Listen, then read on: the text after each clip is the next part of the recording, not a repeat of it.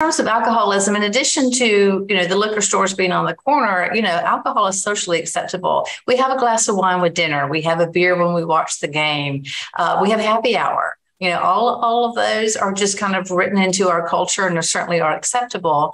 And at some point, the use of alcohol does become abuse and can lead to an alcohol use disorder when alcohol begins to drive your decisions. I need to drink before I do this. You can't function unless you have a drink in the morning, have a drink in the evening, have a drink, late into the night.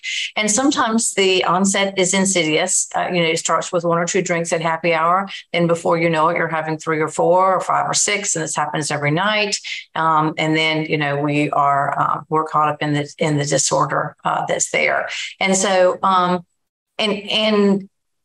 and alcoholism, as with many other diseases, have stages, and you can be functioning like what you described.